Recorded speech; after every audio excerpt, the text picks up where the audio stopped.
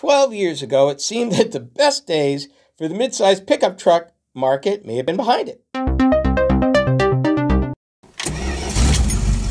Dodge discontinued its Dakota, Ford ended its production of that generation of its Ranger in 2011, and even Chevy and GMC were placing their first generation Colorado and Canyon out to pasture. Toyota and Nissan continued to shoulder on, but even their product was getting long in the tooth. That was then.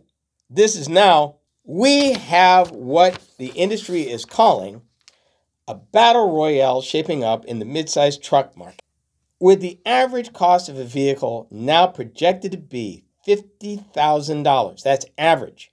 And the fact that a midsize truck really nowadays looks more like a 3/4 full-size truck with a lot of, almost the full capabilities of a low-level full-size truck, but maybe at 10 to 15 grand or more less. I think the time has come where the midsize truck market is coming into its own. Toyota is bringing out a redesigned Tacoma because they plan to take no prisoners.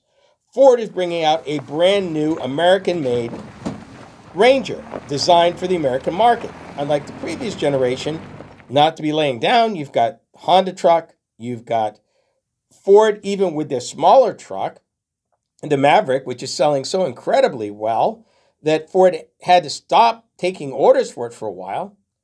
Jeep Gladiator came out in 2019. And even now, Ram is thinking about a midsize pickup. Everybody is coming to the market either with new, revised, and oh yeah, I left out Chevy and GMC. They're coming out with a next generation all-new truck in the next year. Everybody is gunning for Toyota. And everybody is planning that they feel that in this environment, right now, the day of the midsize pickup truck, it's here. It's here again.